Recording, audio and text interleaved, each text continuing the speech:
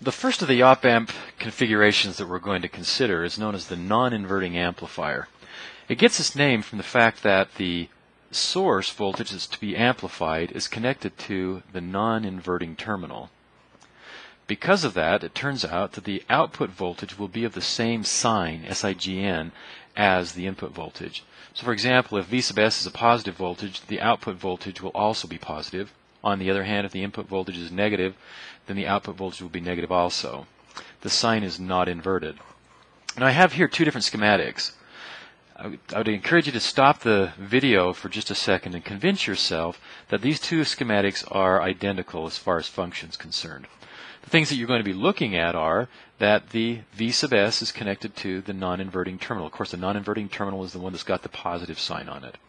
So in this one it's connected to the non-inverting. Over here, V sub S is also connected to the non-inverting. So this amplifier over here is upside down from this op-amp here. The other thing that you look at is where does the feedback go? And we'll talk more about feedback later, but suffice it for now to say that feedback is the process or the act of taking the voltage at the output and running it back to, in this case, the negative or the inverting terminal. Again, we'll talk more about feedback later, but this is referred to as negative feedback, and you can remember that because the feedback loop comes back to the terminal of the negative sign, which is the inverting sign. So in both of these feedback circuits, we're going from V out through R1. The node between R1 and R2 is then tapped and brought back to the inverting terminal. Notice over here we have the same situation. Coming from the output, going through R1, connecting to R2, and the node where R1 and R2 are connected is connected then to the inverting terminal and then brought back to ground. Now let's analyze these op-amps, both of these circuits, and see what it is or why we might draw it this way under certain circumstances and why we might draw it this way under other circumstances. Now let's start here with the one on the right.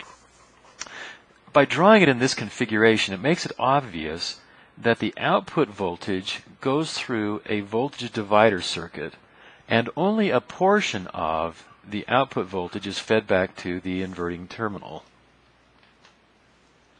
In this case here, V sub n then, using our voltage divider formula, V sub n is equal to the voltage across R2, which is V out times R2 over R1 plus R2. Now in order to get V out as a function of V, our input, we're going to reverse the roles here, multiply both sides by the inverse of this, and solving for V out, we get then that V out is equal to Vn times R1 plus R2 over R2. Now we don't want it as a function of Vn, we want to know what the output is as a function of the input voltage V sub S. We now apply one of our ideal op-amp approximations. That was the one that we referred to as the virtual short, that V sub P and V sub n are going to be so close to each other that the difference Vp minus Vn is 0, or what we can say then is that V sub n is approximately equal to V sub P. Now, what is V sub P? Using another op-amp approximation that the current going into the input terminals is 0, therefore I sub P is 0. There will be no voltage drop across V sub S because the current going through it is 0. So V sub P is in fact just our source voltage V sub S. So V sub P equals V sub S, V sub n equals V sub P due to the virtual short, and we have then that V out, again replacing V sub n with Vs, V out is equal to V sub S times R1 plus R2 over R2. And generally speaking, we'll take this and say, well, note that R2 is a denominator that's common to both of those two terms, so we can then have V out is equal to V sub S times R2 over R2, that's 1, plus R1 over R2. We say that the gain, G, the closed loop gain, the gain that we get because of this feedback circuit, is equal to 1 plus R1 plus R2. Again, we refer to that as the gain of the non-inverting amplifier. We'll see when we get to the inverting amplifier configuration that its gain is just slightly different than this. But let's just point out now that V out is in fact going to be the same sign as V sub s. R1 and R2 are both positive quantities, so positive, the ratio of positive quantities is positive, plus 1 is a positive number, times whatever the sign is on V sub s gives us a V out that is the same sign as V sub s. Now let's look at this circuit over here. And to analyze this, we're going to use a technique, use node analysis, which is an analysis technique that we'll frequently use on op-amp circuits, especially as the op-amp circuit gets to be a little bit more complex. So here's the deal. This is now V sub n. We're going to write a node equation at V sub n. But first we're going to note that this voltage here, V sub p, is going to equal our source voltage. As we saw over here, the R sub s had no influence on it, and so I've left that out of this circuit here.